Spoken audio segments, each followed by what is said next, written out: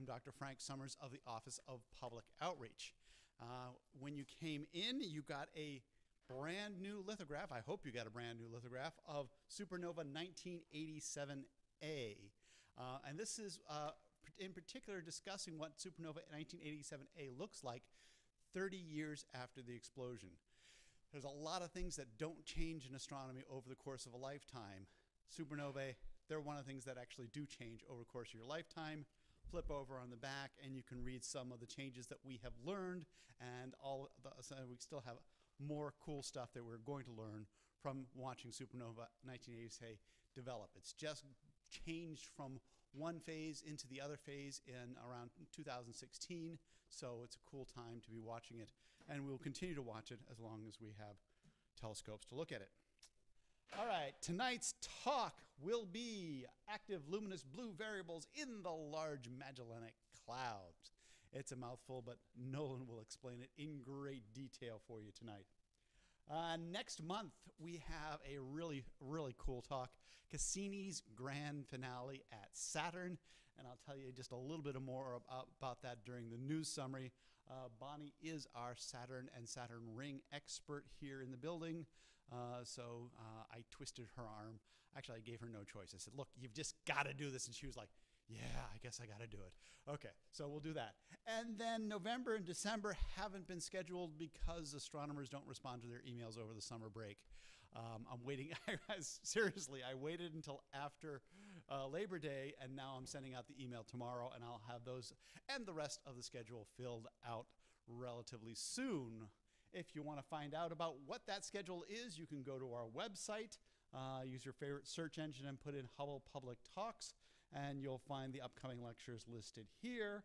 You can also watch live. Here are the links to the live webcasting, the archives of the webcasting back to over 10 years of talks, and you can sign up for the email announcements, which will remind you each month of who's talking. All right, as I said, the announcements, you can sign up at the website. If you do not like going to websites and you want to just hand me a piece of paper with your email, that also works as well. If you have comments or questions, just send them to publiclecture@stsci.edu, and I or one of my colleagues will respond. Social media. We have Facebook, Twitter, YouTube, and Instagram channels that are officially supported and have regular posts on them. We have my stuff, which is my blog, my Facebook, Google, and Twitter, which are not regularly updated. In particular, the last month I've been traveling a lot. I don't think I've put anything up in the last 3 weeks. But I will make up for it this month probably as I start to get my eclipse stuff put out there. Guess what? There's no observing tonight. Those of you carrying umbrellas in understand this. But they have, Maryland Space Grant Consortium has just redone their website, and they have observatory status right on their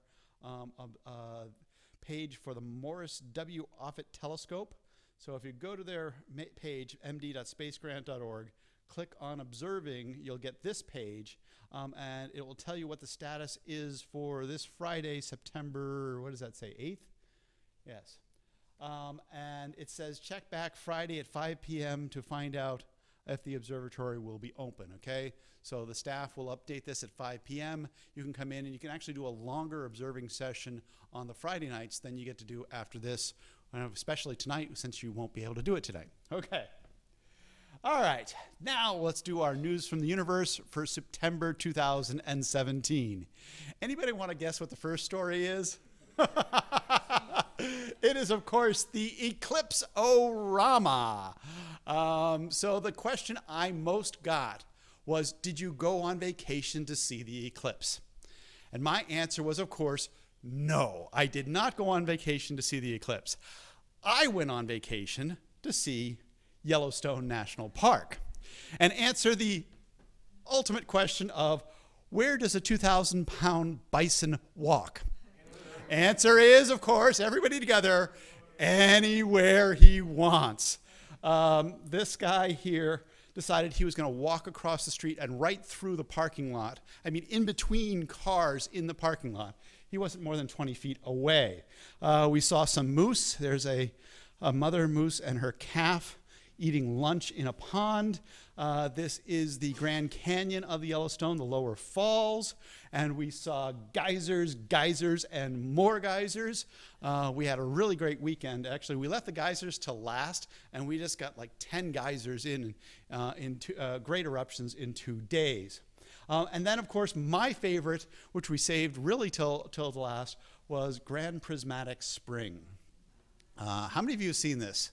I mean, it's just so technicolor. You really almost, even now you go, was that real? Yeah, it really was real. Those colors really are real. And so we had a fantastic vacation in Yellowstone because eclipses could be clouded out. So on the way after we finished our vacation in Yellowstone, we dropped down into Idaho, and it was totality or bust, as we saw in this one car in Idaho. We went to Rexburg, Idaho, and they threw a festival. They had 100 tents and vendors and food trucks. They gave over their whole public park to camping. They probably had 50 to 100 people camping out for the weekend. And the movie theaters were very, very on the ball. They put up signs like this.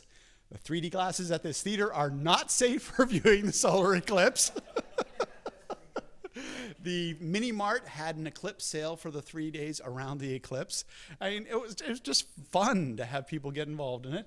And so I, being my first total solar eclipse I'd ever seen, just sat back, relaxed, and did not use my 3D glasses. I used my actual solar viewing glasses and sat back and enjoyed it. I didn't take any photographs, but my son used his iPhone and he got something like that, okay? So I was impressed. Like I didn't even try, and he was able to get that with his iPhone. Fortunately, and I knew there were plenty others who got some really great pictures, including our master image processor here at Hubble, Zolt Levay. He was in Jackson Hole. There was an art exhibit of some of his photographs there, and he got pictures like that. Isn't that cool? So that is the corona and all the details and the striations of the solar wind blowing out away from the sun. Zolt is an accomplished one. And this right here, he says, is the star Regulus. Okay? Yes? Could you see all the striations move? I've Yeah. never seen an eclipse in totality. Okay. So you could see about, I'd say 60 to 70% of the detail he shows here with the naked eye, which was really cool. Okay, because I, as a professional astronomer, had seen pictures like this, and I'd never seen a totality before, and the amount of detail in the striations I could see surprised me. They didn't move. They were pretty much stationary. Yes. That's Regulus. That's Regulus. I could see about 10 stars around the sky. It was just really cool. And you know, this was a festival in Rexburg. There were like 500 people, and they all started cheering and clapping and applauding when it hit totality. Most of them probably didn't know what to expect. And it was just really cool to have the whole swell of everyone going, whoa! And you know, people were just spinning around going, oh wow, this is crazy. For 2 minutes. So 2 minutes of craziness in Rexburg.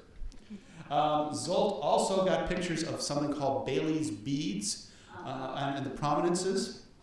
So actually, this is a really cool pic. You can see the prominence on the edge of the sun, and down here you can start to see a little bit of beading along up in here. I couldn't see any red or any detail like that. I could see individual little dots just as you came in and out of it, but it was very quick.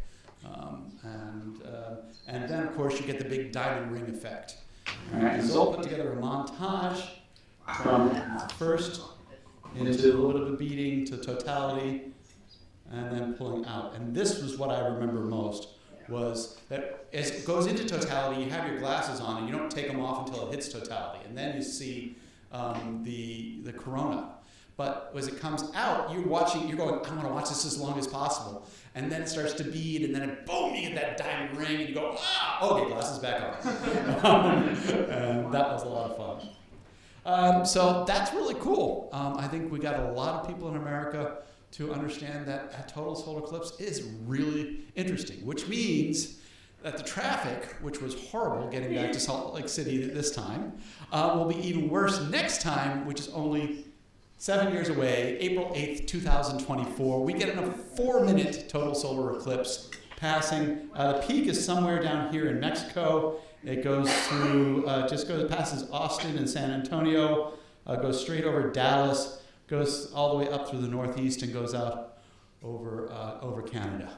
Do you remember what community is at the intersection of the... Carbondale, Illinois. Carbondale. Carbondale. C-A-R-B-O-N. Yeah, Carbondale, Illinois gets totality for both of these eclipses, okay? It's the eclipse capital of the U.S. for the current set, all right? Anyway, so I hope, how many of you actually got out to see totality? All right, good. And did the rest of you see partiality at least? Okay, good. I expected my audiences here would have at least seen partiality. But if you haven't seen totality, it really was more than I expected. Even though I knew what to expect, it was a lot more. So try and get it. It's a really good bucket list item. And you got a relatively easy one. You can go to Cleveland, okay? Have a great vacation in Cleveland. If I make a bad joke about Cleveland, I have a friend at Case Western who will punish me for it. So I'm not going to make any jokes about Cleveland, okay? All right. So that's my wrap-up of the eclipse. There are some amazing photographs online and videos and such, and I encourage you to check out and see all that other professional stuff. All right. There is another major event happening, and that's this month in September, is the Cassini Climax. Cassini was launched 20 years ago, almost 20 years ago, October 1997 it was launched, and it will be crashing into Saturn on September 15th, 2017, and they estimate signal loss will occur about 7:54 a.m. Eastern Daylight Time. Somebody? Well, the point is that they want to make sure that they don't contaminate anything, okay? All right? You know, if they let it float, there's a tiny chance it might hit Enceladus, and if there's any prebiotic life on Enceladus, we don't want to contaminate it or anything. So, like we did with other ones, we're going to smash it, we're going to crash it into the planet, and we're going to learn about the details of the atmosphere of the planet as it goes in, because for the last 3 or 4 hours as it goes in, it will be doing a real-time data stream. And I looked it up, that real-time data stream will be 27 kilobits per second. Wow. That is the speed of a 28.8 modem that was first sold in 1994. Yeah. So Cassini will literally be on the internet phoning home with its final data. All right, I'm not going to say anything more about Cassini because Bonnie Meinke will give you the full scoop of this next month. But this will be a fun event, and NASA's publicizing it. You'll see all sorts of cool stuff about it over the month. See a little bit, and Bonnie will explain to you what it all means next month. All right, finally, I have to give you at least one science story here tonight, and it's called Into the Stratosphere, Exoplanet Edition. Now, Earth's atmosphere is segmented, okay? We live and do almost everything down here in the bottom layer of the atmosphere called the troposphere. And in the troposphere, this is a graph of temperature versus altitude. Temperature goes down in the troposphere, okay? As you go higher, it gets colder, right? But at a certain point, it actually turns over and starts to get warmer, and that is the layer of the atmosphere called the stratosphere. The point is we're trapping, the greenhouse gases are trapping heat down here in the troposphere, but it's being heated by UV light in the stratosphere, okay? And then it turns over again into the mesosphere, and turns over again into the thermosphere, and really you're up at what we consider the top of the atmosphere, and everything else out here is the exosphere, which is, of course, where Hubble and the Space Shuttle and the International Space Station are, okay? So the point is that we understand Earth's atmosphere, and it's got these temperature inversions. What we would want to know is, are such temperature inversions characteristic of planets around other stars? We see this temperature inversion here. What happens on other stars? Well, Hubble has a spectrum of a planet called WASP 121b, okay? And in looking at that, they're trying to determine, does it have a stratosphere? Are the outer layers warmer than the inner layers? If the outer layers are cooler, then they will actually absorb light from the lower layers, whereas if the outer layers are warmer, then they will emit light, okay? So you've got two graphs here. This is purple. This is the spectrum for a brown dwarf. That shows it in absorption, okay? So the outer layers of the brown dwarf are cooler. They absorb in the water bands here in the infrared, whereas Hubble's spectrum actually shows emission at those same band passes in the infrared. This is what they tell me, the strongest evidence so far that they have seen a stratosphere on a planet around another star. And this is the kind of cool thing we can look forward to over the next couple of decades. We can check to whether or not the things that happen in our solar system also happen in other solar systems. Is our solar system somehow special? We hope not, because we based a lot of our scientific projections about the universe on our solar system. But this is the kind of thing that shows us that, okay, yeah, stratospheres also exist on extrasolar planets.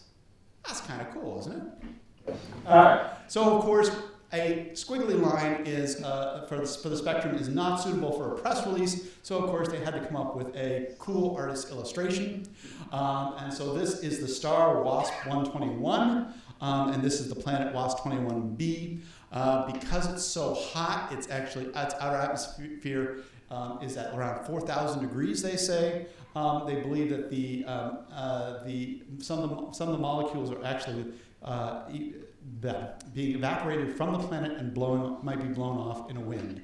But it's very hot on its near side, it's tidally locked, and it's actually slightly egg-shaped because it is filling out about, what they said, about 60% of its Roche lobe.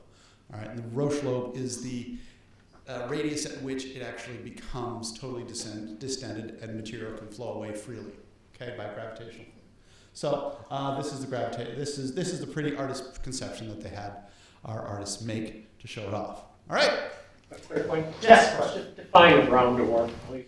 Brown dwarf. Thank you. I did use jargon. I forgot to mention it. A brown dwarf is an object that's between a planet and a star. Okay. A star is powered by a main sequence star is powered by hydrogen fusion in its core.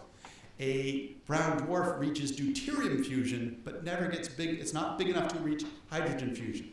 Okay, a planet like Jupiter never reaches deuterium fusion, doesn't reach any fusion whatsoever. So the ones that make this tiny bit of fusion and then fade away, those are brown dwarfs. So they're like 70 Jupiter masses and above. Okay. All right, good question. Thanks you for catching me on that. All right, and now we go to our featured speaker. And our speaker tonight is a senior scientist here. And I guessed that he'd been here about 30 years, and he said, no, he'd been here 34 years. And then he said, you know what? I was actually here 5 years before that, helping write the proposal that created this institute, okay? This is a guy who's got so much history. He was here at the genesis of the ideas that created this building, okay?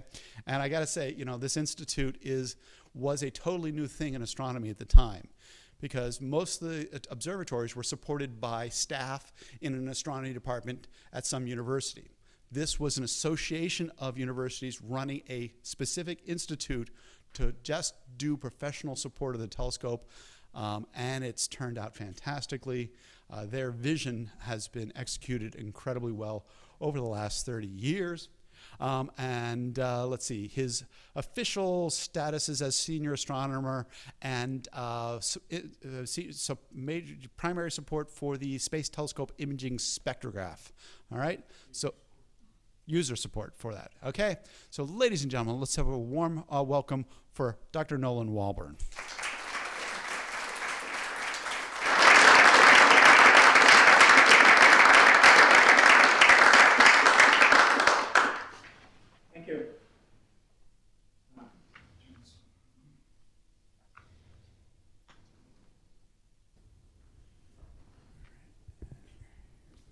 That's on. Thank you. Well, Frank's various introductions here actually caused me to add a few preliminary additional introductory remarks that I wasn't going to. First about AURA, Association of Universities for Research in Astronomy. Actually, it isn't true that this institute was the first place that operated this way. AURA founded Kitt Peak in Arizona and Cerro Tololo in Chile in the 1950s and the 1960s, and these were the first visitor centers where anyone could come and observe based on competitive peer-reviewed proposals instead of just people who owned the telescopes. So AURA already had that paradigm in mind when we proposed to NASA to manage this institute, and were successful against many predictions, since Princeton had in some ways first dibs on it, but I guess our proposal was better. And I was on the Cerro Tololo staff in Chile when I came here and did that in 1979, which also relates to the litho that was distributed, and also relates to my talk. So I thought I'd say a couple of words about that. This is, probably most of you know, is the first supernova this close to the sun since the invention of the telescope. So that was 1610, by the way, so we're pretty excited about that. And I'm going to be showing you some very peculiar, interesting, massive stars which are near the ends of their lifetimes and behaving very strangely. We don't understand the details of why they're doing this. That's what we're working on. But as you know, probably all massive stars end their lives as supernovae, final collapse and explosion, or maybe implosion in some very massive cases. Yeah, we would expect them to do some strange things before that happens. Not this one. This star is only 20 solar masses, although that's twice as massive as the lowest masses that make supernovae. And the star was known as just a normal, ordinary blue supergiant, and the LMC, no one paid much attention to it until one fine day, February 23rd, 1987, it blew up. And then it was too late to go back and study the details of the star that blew up. We very much wish we had done that, but it did nothing exceptional to draw attention to itself until it exploded, and that was a big surprise. These stars will explode sometime soon, and they are drawing attention to themselves. So this lead image here is the whole Large Magellanic Cloud, which you may know is a relatively small, well, moderate size satellite galaxy of our own that is very important to the study of many things, because it is far enough away that we can see it as an independent galaxy. It has its own evolution and heavy element content, different from our galaxy.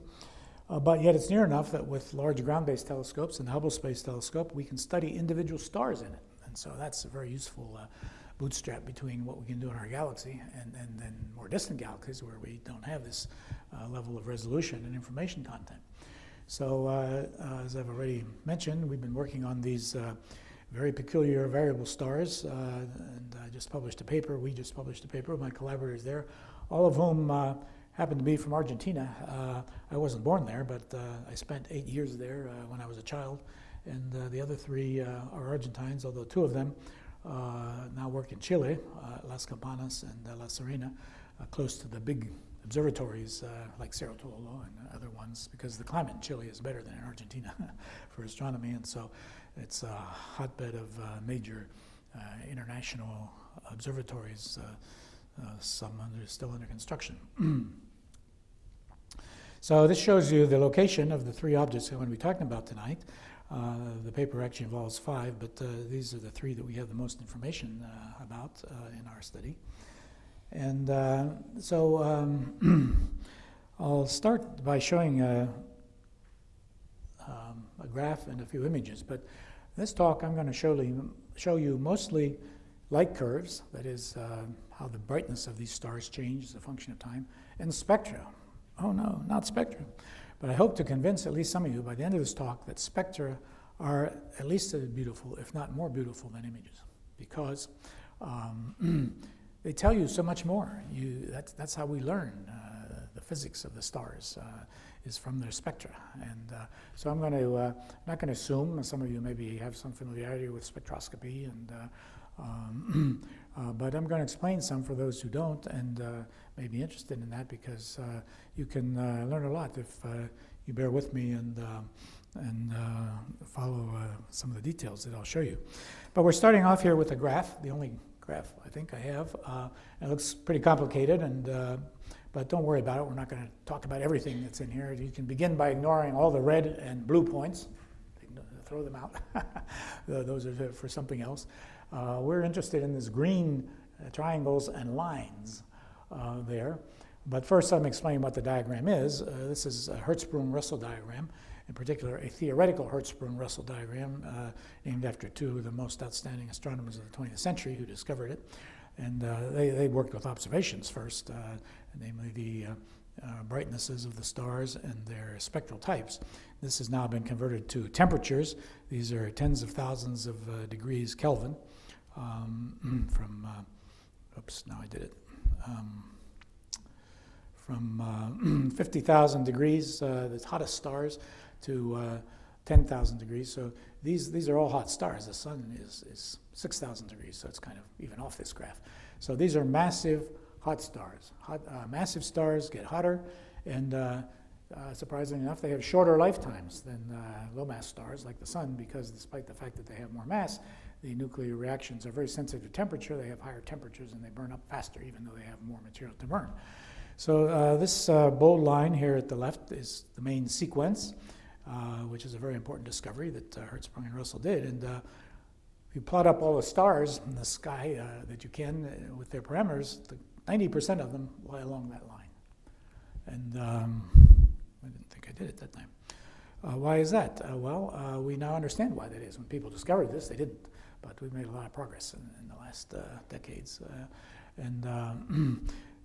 So that is the locus of stars in this diagram of luminosity, increasing upwards, and temperature, increasing leftwards, while they are burning hydrogen into helium. And that is 90% of the lifetime of any star. And so they lie on this locus, and that's called the main sequence. And here it's labeled in masses. You see from 15 times the mass of the sun up to 60 times the mass of the sun. And some of the stars we're talking about are more massive than that. Then you see these lines drawn on here. These are evolutionary tracks. So that's what the stars do in this diagram when they start to run out of hydrogen fuel, and they begin to evolve, as we say. They follow these tracks in the HR diagram, and we now understand a lot of why that is, why they do that. And they take a certain length of time to evolve, as we say. And these dashed lines here are called isochrones. And you see they're labeled in millions of years. And so that tells you how far the star has moved away from the main sequence in that length of time. And as I said, the more massive stars go faster. And you see that in 2 or 3 million years, these stars up here at the top are all the way over here. But here in lower masses, 8 or 10 million years, they're just probably still burning some hydrogen to helium, because this glitch here in the tracks is where they really run out of hydrogen. So we're interested in these green triangles, which some of which are single, but some of which there are two of, joined by a dashed green line. And that is how these luminous blue variables behave in the HR diagram as they're undergoing outbursts. And so these stars are so luminous that they can't hold themselves together. A star is a battle between gravity trying to collapse it. Its fate is sealed as soon as a star forms. A star forms from a cloud of gas in interstellar space that begins to contract and heat up, and it gets hotter and hotter until it reaches millions of degrees in its interior, and that's where nuclear reactions begin. And so that produces a pressure outwards. And so a star is just a huge mass of gas in equilibrium between the gravity inwards and the pressure from the nuclear reactions outwards. And as long as you can maintain that, you have a stable star. But as I already mentioned, it'll run out of fuel. It's burning fuel, and the most of its lifetime is spent burning hydrogen, the simplest atom, into helium, the next atom, the periodic table. But then it can go through subsequent stages where it gets even hotter and burns heavier elements into even heavier ones. And in fact, that's very important because those nuclear reactions not only allow stars to exist, but they synthesize all the chemical elements in the universe, heavier than hydrogen and helium, which come from the Big Bang, a little bit of lithium maybe. But everything we're made out of was made inside of stars. So the atoms in your body were made inside of a star or in the explosions. The heavier elements are really heavy elements, heavier than iron. Many of them are made in the actual supernova explosions when these stars die. And then that's blown out into space, and new generations of stars can form out of that enriched material. And the sun is at least a second or maybe a third generation star, because we could not exist with the chemical composition of the first stars. It's hydrogen and helium. You can't make molecules and people out of that. So you need these heavier elements made in successive generations of stars in order to have life and everything else we have here on the Earth. Well, getting back to our main story here now, these massive stars, they get into trouble when they try to move over here. And they get more luminous, and their winds, the stars, even normal massive stars lose material all the time through stellar winds, but it's a steady, quiescent flow, and that's okay. But here then they start to get unstable, and they can't hold themselves together. So these stars have developed kind of a last-ditch mechanism to extend their lifetimes, if you will, which we still don't understand in detail, in which they have these episodes of enhanced mass loss,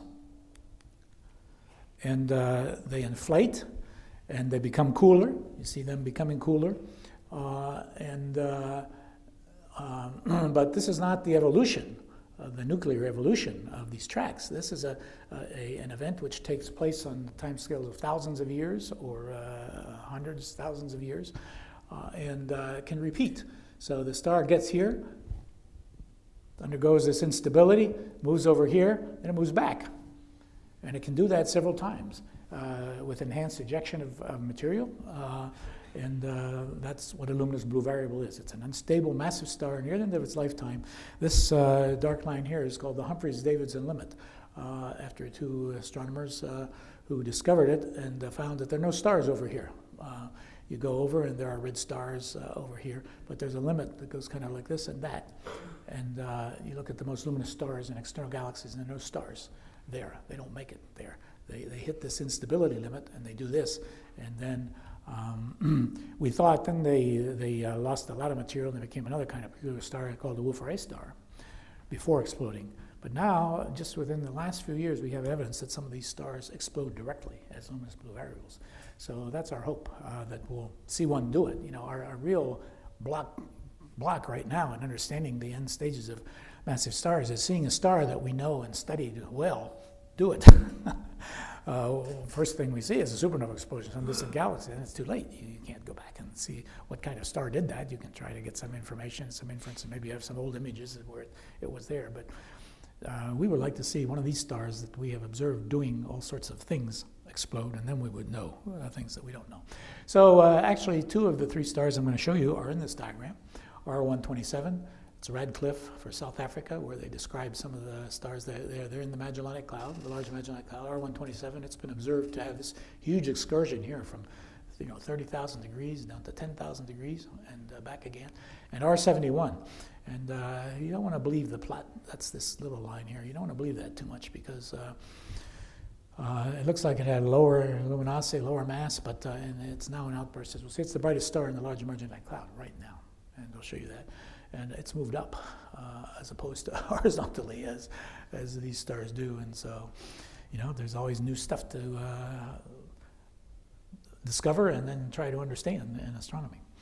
So now, some of this is kind of technical and difficult, and I'm really trying to do my best to explain without jargon, but if I don't succeed, I welcome a question or a clarification as I'm talking. Any more extended discussion, let's save that for the end, because otherwise I won't get through it. But if I use a term or something, or said something that isn't clear and you think can be clarified with a few words, please do. Like, here's one. So you said that it's varying on the order of the thousands of years. Mm-hmm. But then how do we know that they're varying like that? Obviously, they can Some of them we've observed varying. We haven't obviously observed many for thousands of years yet, but they have both outbursts and eruptions. And I'm going to be talking about outbursts mainly, which are these things that last decades maybe, and we have observed the full cycle. For one we had, and I'm going to show you for the first time. Most people didn't see it till last month when a paper came out, the second one, which is observed over the full range of outbursts. But then they more infrequently have giant eruptions in which they eject much more denser material and create circumstellar nebulae. And we've observed some of those events probably, but more than that, we can observe such events ejected thousands of years ago, and for how long ago from their velocities and sizes, how long ago they were ejected. And that's where that thousands of years comment comes from. So that's a good question. What is the cause of the retrograde that I see on each one of those? Why does it go back? It goes up to 10, it goes back, and then it goes across. Every one of them is a little retrograde in each one of them. Oh, this little glitch here? Yes. That's the terminal age main sequence, and that's where really the hydrogen burning stops completely. And so, you know, this is a plot of brightness versus temperature. So when stars get to that point, they do a little retrograde, that's a good word for it, a little glitch in this diagram, and that's as their interiors readjust, and then they cross, especially these lower masses, they cross this pretty rapidly, and then they go over here and become red giants, red supergiants, where they then burn helium into carbon, and that can last 10% of the hydrogen burning lifetime, a million years for a star that lasts 10 million years. And so this is part of the readjustment of the star's interior as it goes from losing its hydrogen source to gaining its helium source. But and then it can go on and burn carbon and burn other various elements up to silicon, the most massive stars, and that lasts 3 days.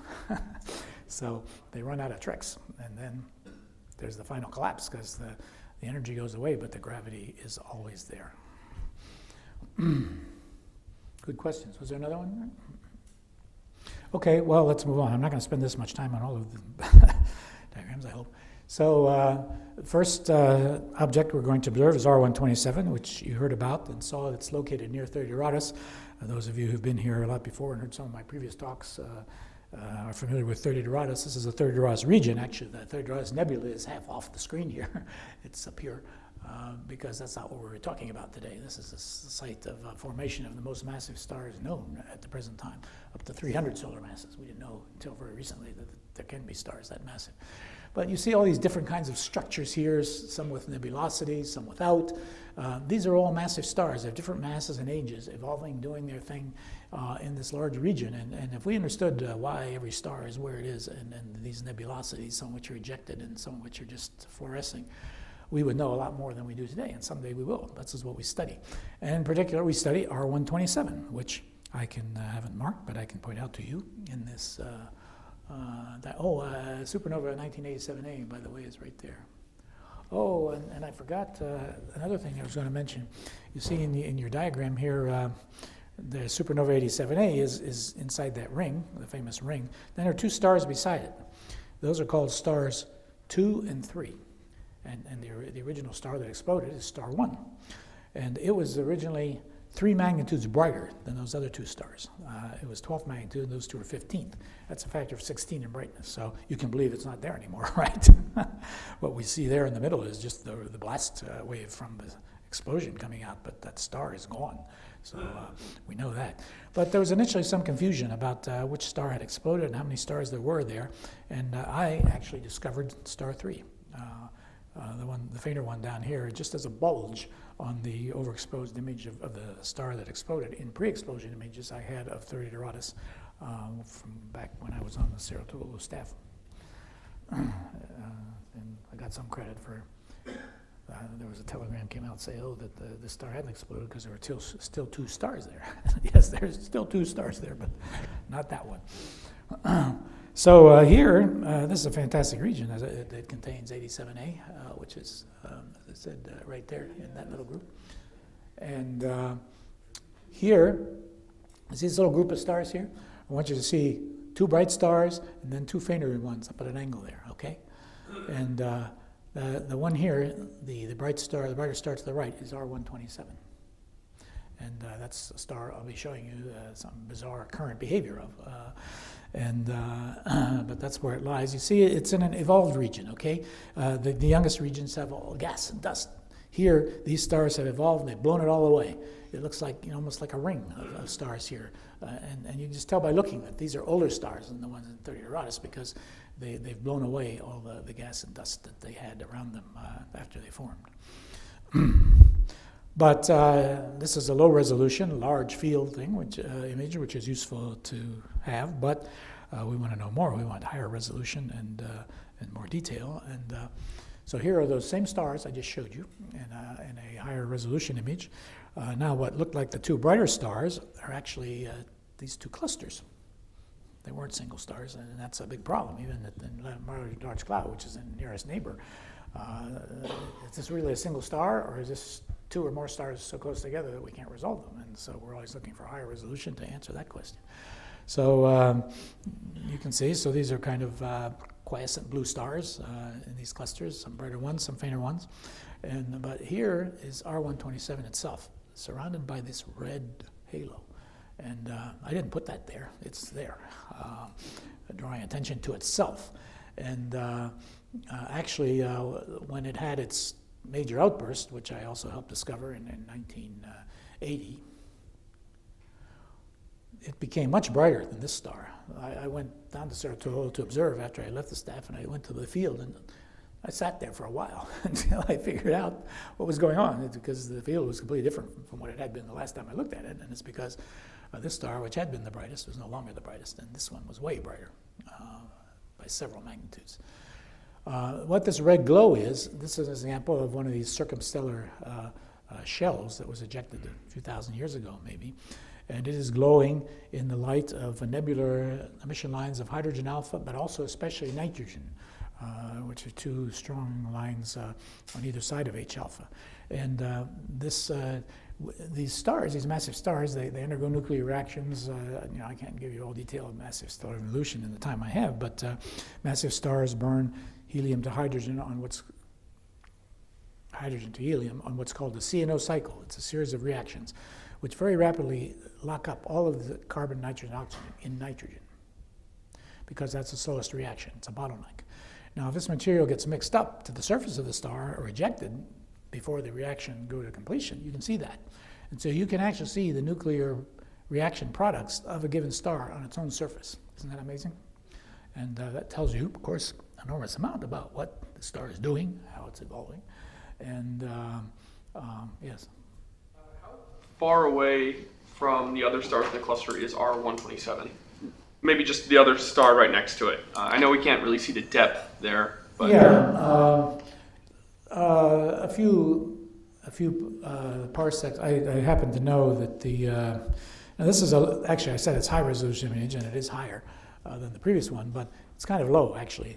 There's structure in one can see in even higher resolutions within this nebulosity. I was just reading about it, and so the size of this nebula around the star is about 2 parsecs, which is 6 light years. So that gives you an idea of the scale. So these stars are a few light years away from each other, but still within a compact cluster. And this nebula that R127 ejected has expanded to engulf that star, or maybe it looks pretty blue to me. Maybe it's in front of the nebula. You can tell this isn't a great image too, because the star images are all kind of fuzzy. We don't like that. That's bad seeing introduced by the Earth's atmosphere. So this is an excellent observatory in Chile where they have very good seeing some nights, but not on this particular one. Yes? This question was pretty interesting because does it mean that they are twin stars? They are close enough to be bound to each other? Sure. Yes.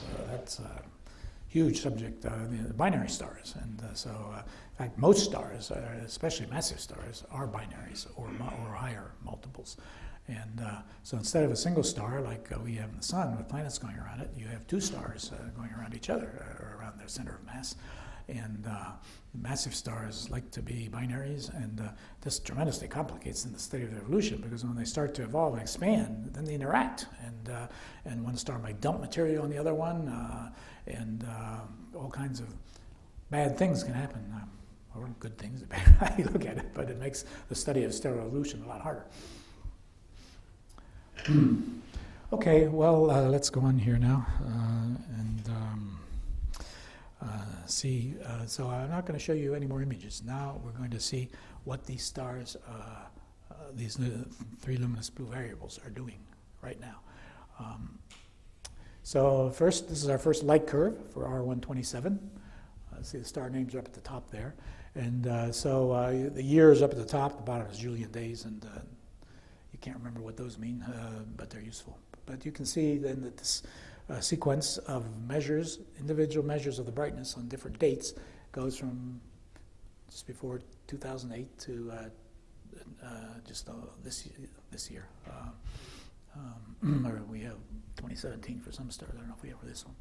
So this is amazing, and it was a little bit embarrassing because we wrote a paper in 2008 about the giant outburst of R127, which, as I said, was discovered in 1980. We studied it, for almost 30 years, and then it came down.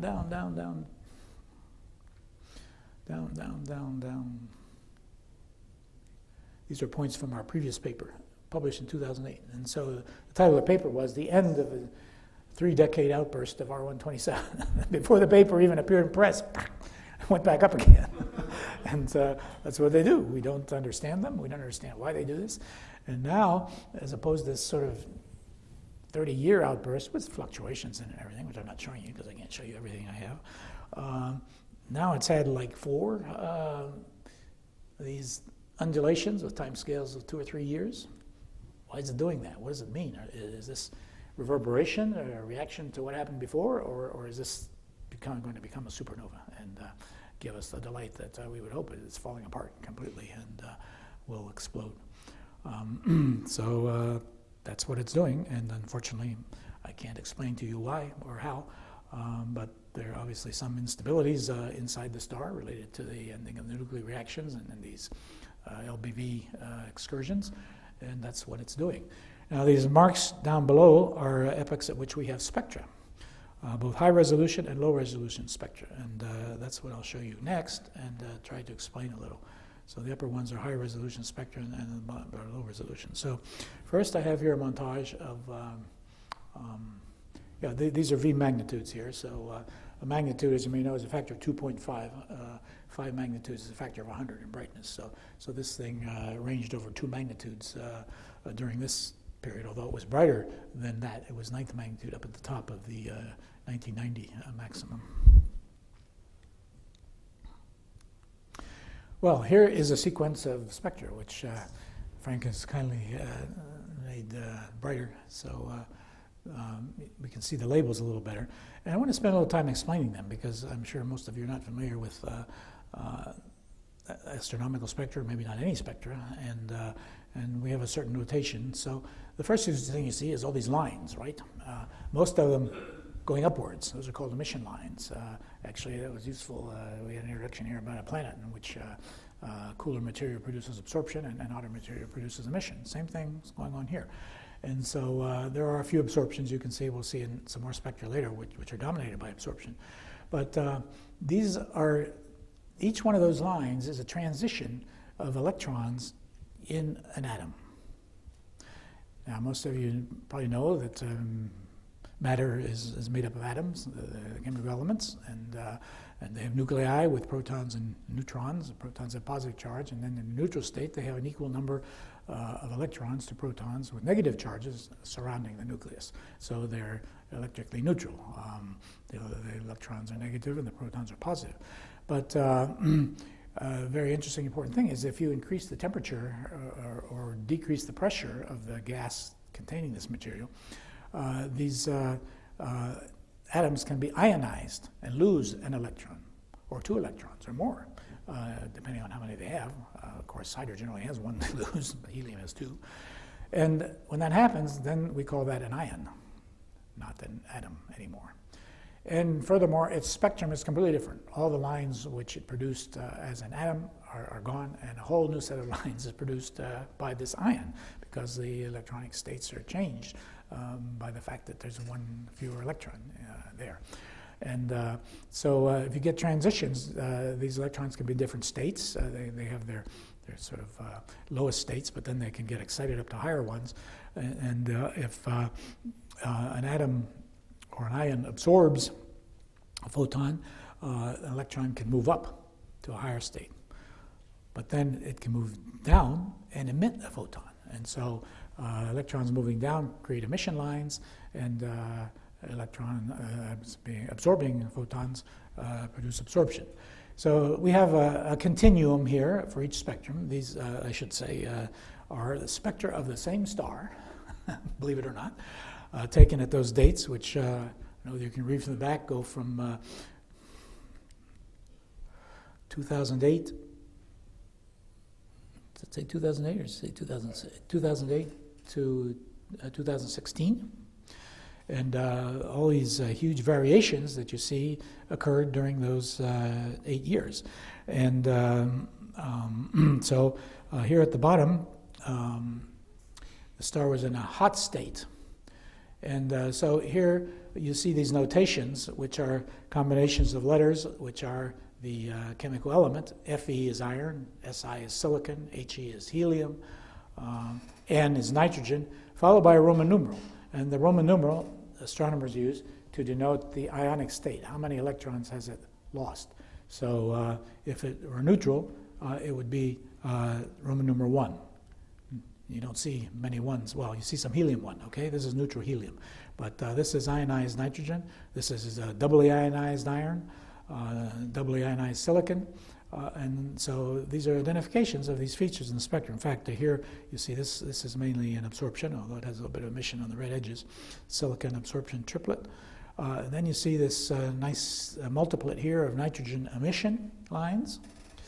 So this tells you right away, by studying the lines, and especially the ratios of lines from successive ions, what the temperature and the pressure of the gas of this atmosphere or envelope producing them is.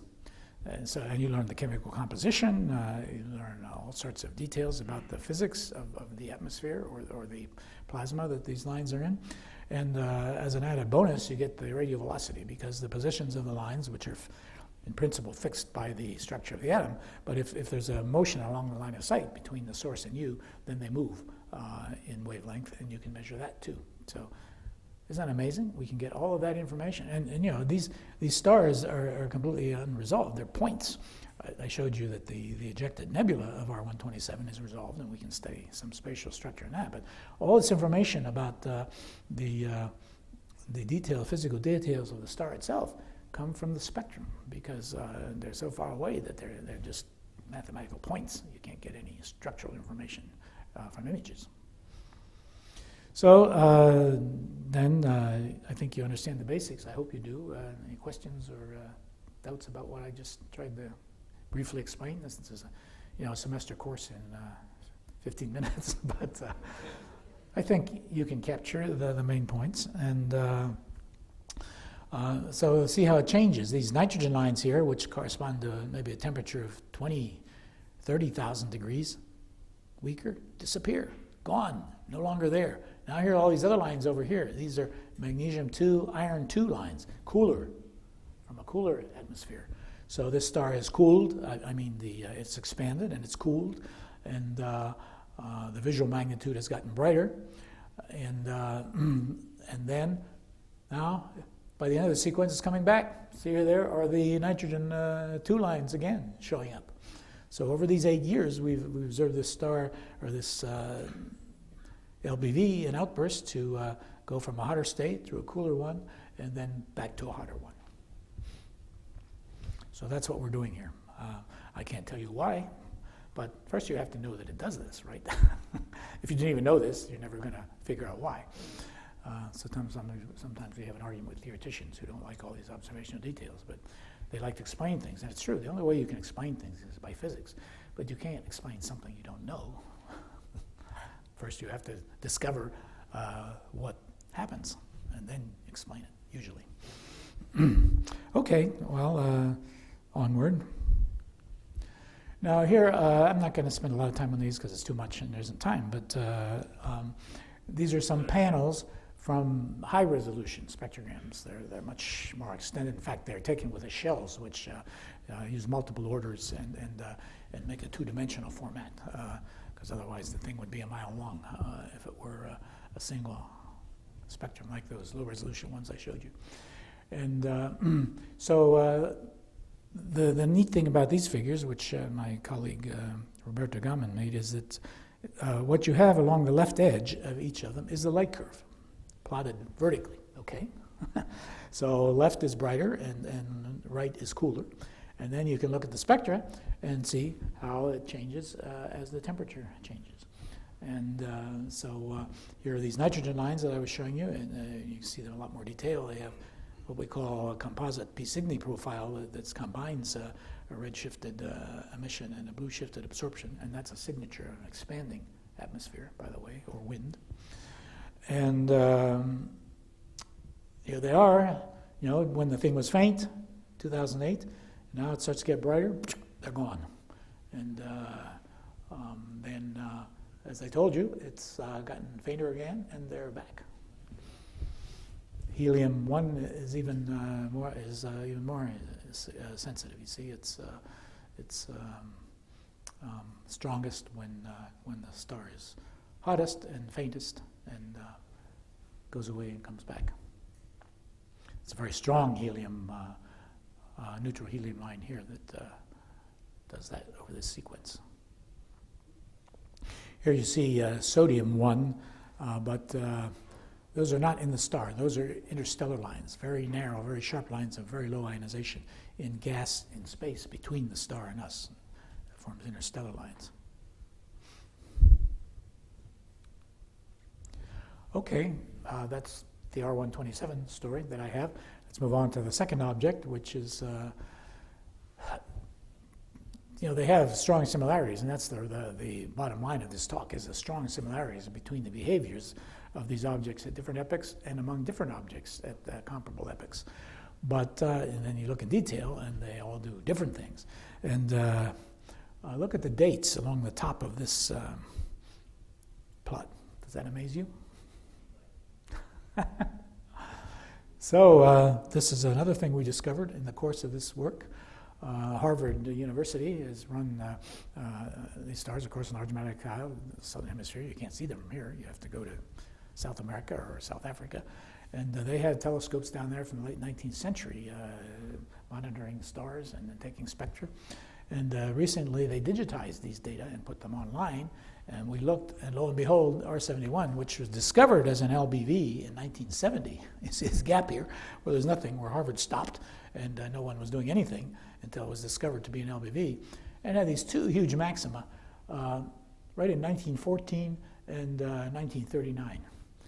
Maybe you recognize those years. So let's hope that this even bigger one here in 2016, 2017 doesn't follow the same trend. But anyway, this star has been having these massive outbursts during the whole 20th century. We had no clue until we plotted up these Harvard patrol data. And now it's doing this. It had this outburst here, centered around 1970s. And now, right now, as I said earlier on, it's the brightest star in the large Magellanic Cloud, brighter than 9th magnitude. And let's look at an expansion of that right-hand side there in the next slide. So this just blows up the last few years so you can see what it's doing. And so it was down here and then had this huge rise. And now it's kind of flat, just sitting up there, although you can see looks like kind of a periodic variation there. We're working on that. That may be some kind of pulsation or something that will tell us more about what the star is doing up at this maximum. But it looks like about 440 days, as best you can tell from that information. And so now, that's where it is right now, as far as last check, early 2017. And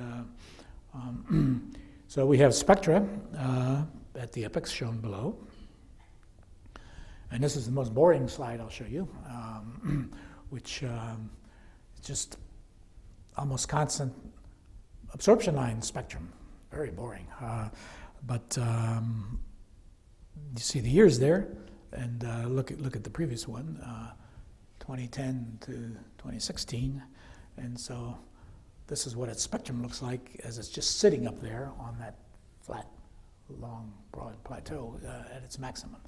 And these are absorption lines, of a cool atmosphere, iron 2, mostly iron 2 I have identified here, calcium 2, and the hydrogen lines are, even in the sun we still see hydrogen lines, because hydrogen is the most abundant element, and so it forms over a large range of temperatures. So not too much interesting to see there in terms of variations, but of course it's important to know what it's doing and how it relates to the light curve. Here are some high resolution observations of this star, which go back further than our monitoring. We get these from archives, like the European Southern Observatory, back when it was fainter and hotter. And so you can see how the spectrum changes, just like the R127, from hotter species down at the bottom up to these cooler ones that are identified here, but were in the spectra you saw of iron 2.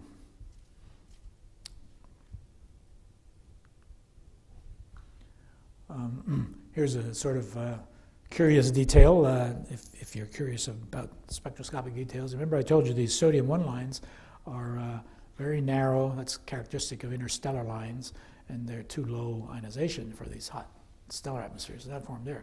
But now look what happens. They get strong and broad. That's because they're now stellar features. The star has gotten so cool that it can form neutral sodium lines in its own atmosphere. And so the interstellar lines you can see here are obliterated by the star itself. Actually, it's even more interesting that this is a doublet. There are 2 lines. So you see 2 narrow ones and 2 broad ones, okay? The 2 narrow ones are formed in our galaxy, in the halo of our galaxy. The 2 broad ones are formed in the Large Magellanic Cloud, which has a radial velocity shift relative to the galaxy.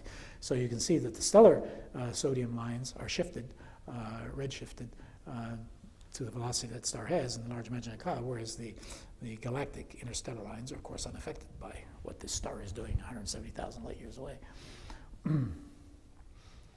All sorts of neat things in spectra.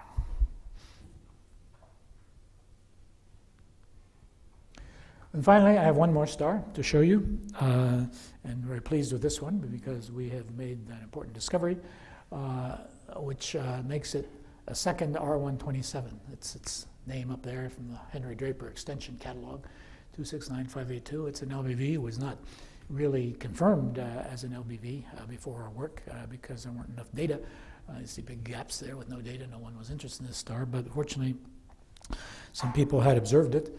And you see a 12th magnitude, very faint. And that is the magnitude that R127 had. You know, I forgot to mention, I studied R127 when I was on Saratoga staff in the 1970s, and I discovered it as a very peculiar mission line object with similar to a very small number of stars, a very rare, and I discussed that group of stars, and then in 1980, it became an LBV, and then that was the first that we knew that this particular class of peculiar mission line stars is really a quiescent state of LBVs. And again, I contributed to that. So this star was being observed here in the early 1990s, and it was 12th magnitude, and it had a spectrum like R127 had before.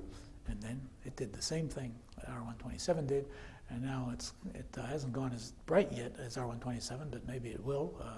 R127 had a bunch of glitches before it got up to the top, and it has started going back up again.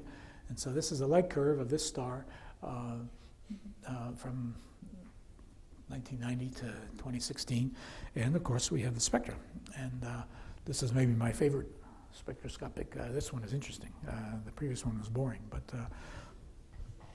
you see here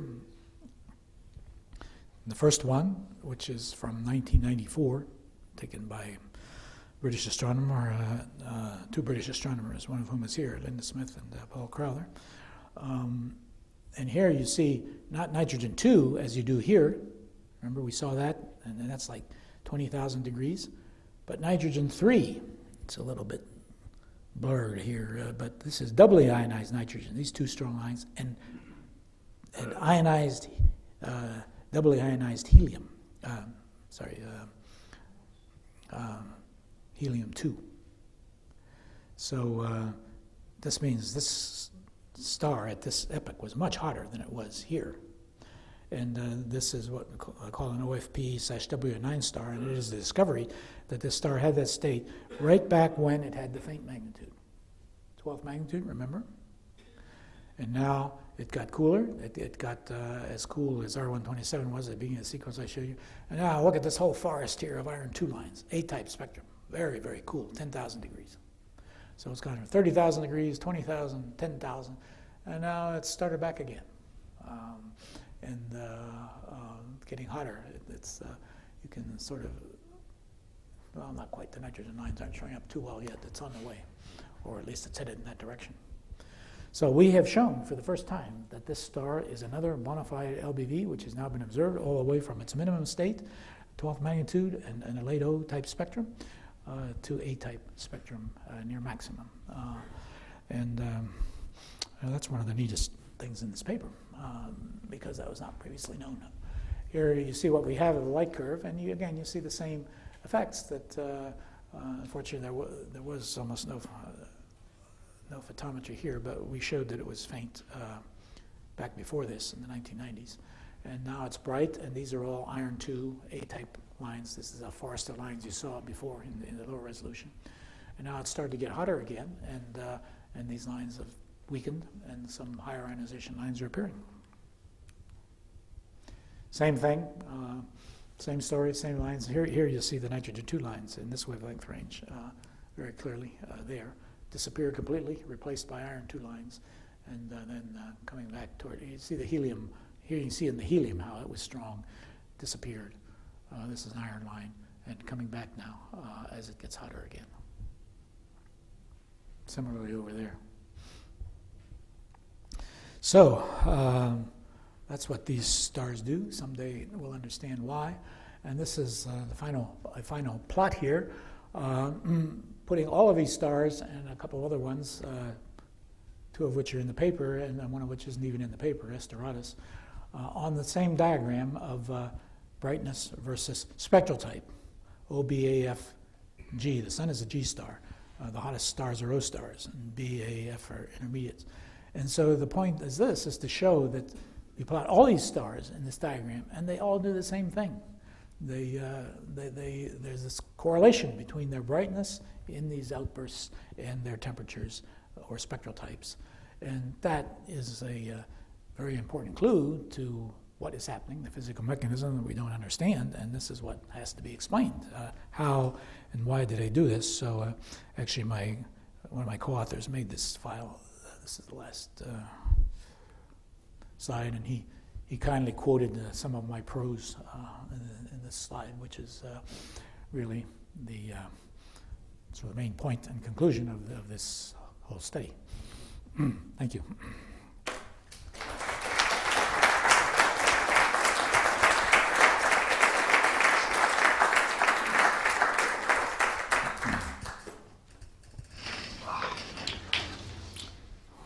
Okay, so questions. Do we have any questions from the audience here? Yes, in the back there. Your last chart shows that as they get cooler, they get brighter. Is that because they're getting larger? Yes, they get brighter in visual magnitude, but not in the very first slide. Can you go back to the first one on this, or you just have to flip back? That's an astute point, and that's a crucial point. They get brighter in visual light because the ultraviolet energy is being reprocessed by this expanding, cooler envelope to lower temperatures. But what the chart I showed, the graph in the very first slide, shows is that they're bolometric luminosities, which is the sum of all wavelengths, all energy being emitted by the nuclear reactions, doesn't change. See, those excursion lines are flat. Right. Doesn't so, and again, that's a clue that this is not the energy generation that is changing. It's not the evolution. It's some structural instability inside the star, which is causing these expansions and whatever readjustments inside the star, and the energy generation just goes on the same as it was, but the visual magnitude, which is becomes enhanced at these cooler phases, and that's what I've been showing you in the light curves and in this final diagram. So that's a very important point. Thank you. Right. Yeah, we actually had a little bit of that discussion online, just clarifying that as they get brighter, they're actually getting cooler, and it's due to the swelling, the expansion and contraction of the star. Yeah, and then a reprocessing of the hotter radiation to lower temperatures, but the total amount of energy emitted by the star is not changing. Right. One person wanted to know if it had anything to do with solar flares. I said I didn't think there was any real connection with flares. Well, since we don't know what this is due to, it's kind of hazardous to say no, but the sun is a cool star, and the physics of cool stars is very different. It's dominated by magnetic fields, and maybe these stars have some kind of flares or something. Certainly, some of these ejections are of circumstellar nebulae are not spherically symmetric. They have preferred axes and directions. So there's lots of peculiar physics, but most likely it's not out of the question. Magnetic fields are involved in some way too in some of that, but it's different physics from what you have in cool stars. Okay, and the green shirt back there. Can the stars pick up additional material either from a neighboring star or from interstellar space? All right, so let me repeat that for the online audience. Can stars pick up material from neighboring stars? Or interstellar space? Or very, very neighboring stars, namely binary companions, as we mentioned over here. When you have two stars that are very close together, some of these stars, you have two massive stars closer than the sun is to the Earth, to each other. And when they start to evolve and expand, the one that's expanding may dump huge amounts of material into the other star and actually invert the mass ratio, such that the original star, which is lower mass and therefore hadn't evolved yet, becomes the more massive star. And then it gets its lifetime extended maybe, and then goes through a different evolution than it would have if it had been by itself and just evolved as a star of its initial mass. So would that change the temperature? That's can be it's probably a pretty dramatic event. We see stars that appear to be exploding or whatever, but not supernovae.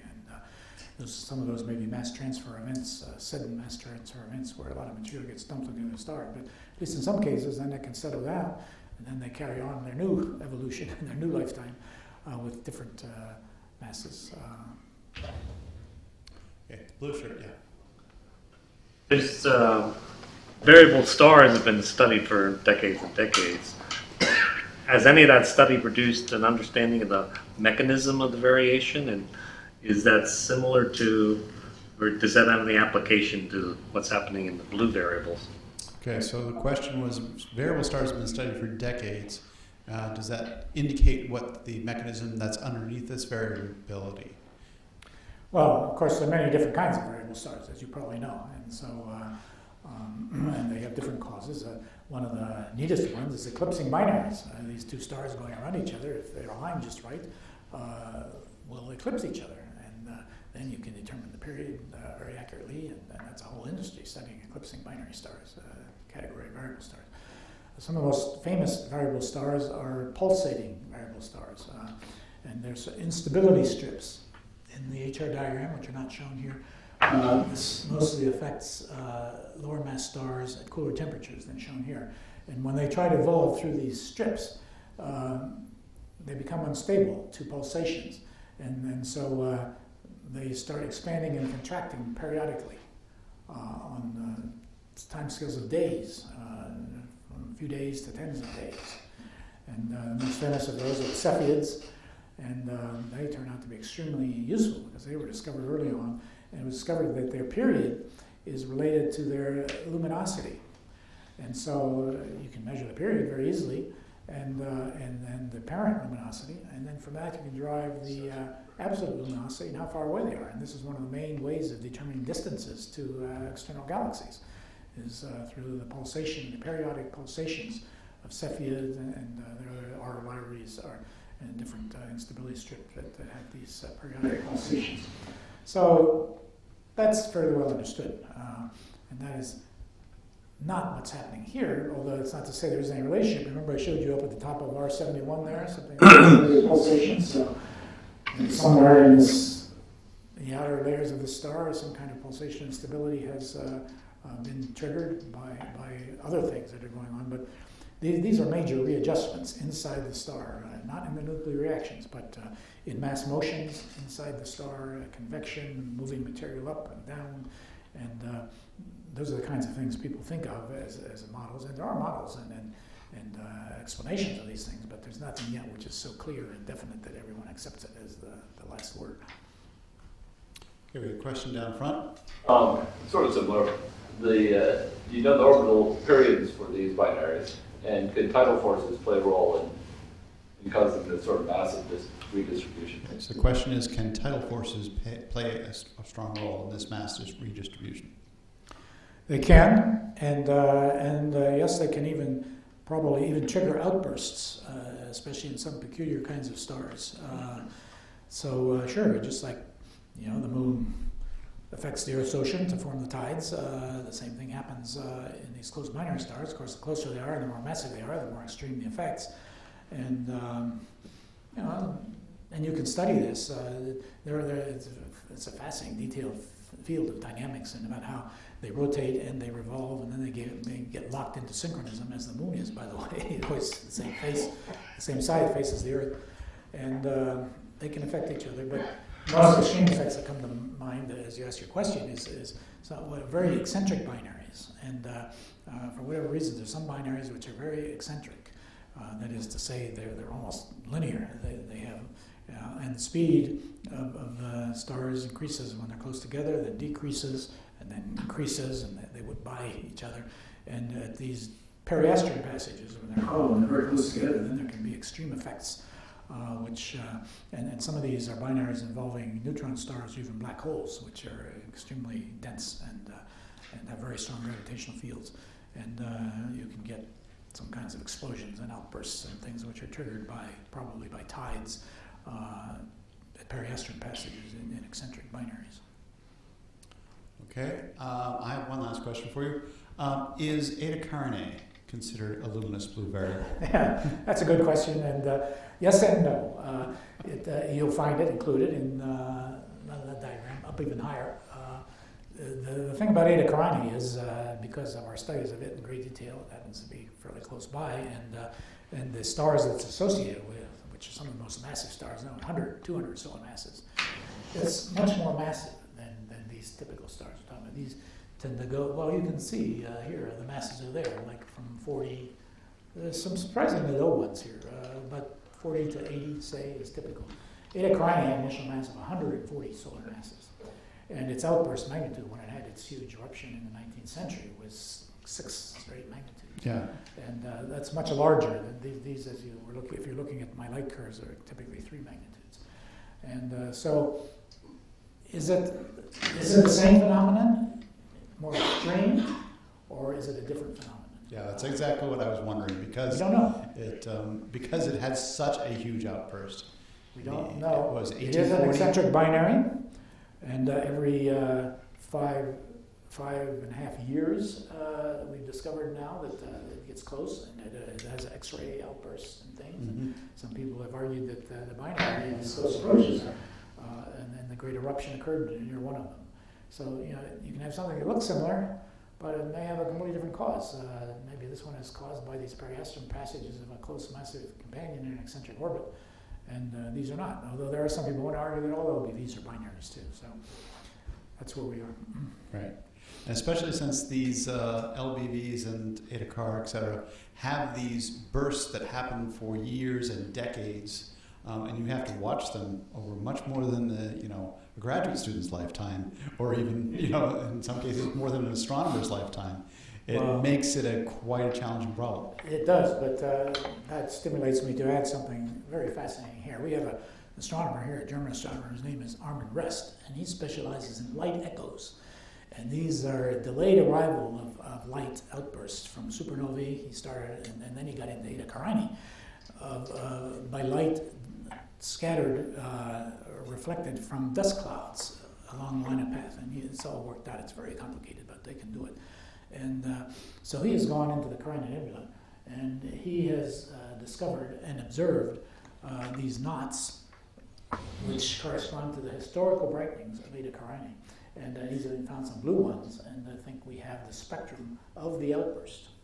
You know, there were no spectrographs in 1837 when this happened, and now, with this technique, we've been able to go back and get the spectrum of Eta Carinae and outbursts in 1837 before we had any spectrographs. Isn't that amazing? And the thing about Eta Carinae, one can let one's mind wander even further. It was reported by Ptolemy and I don't know who all as bright, much brighter than a normal star for centuries back before this outburst in 1837. Second magnitude, fourth magnitude, that's way too bright for a star, a normal star and its association. So it was already doing something centuries before this outburst. Now, the Europeans are building a 40-meter telescope in Chile.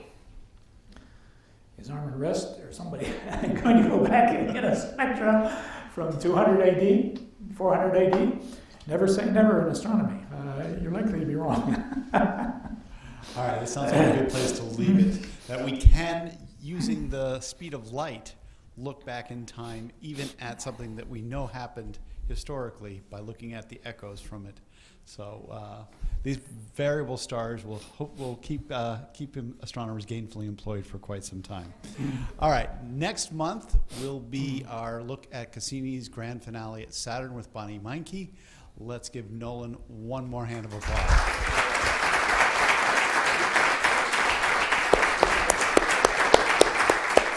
Thank you for coming. We'll see you next month. You're a great audience.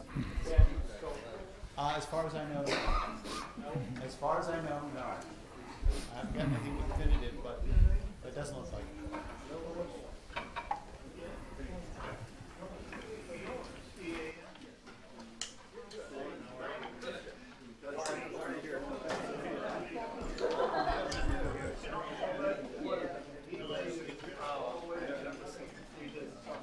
Okay, here. You just go to, I wonder if it's listed on here.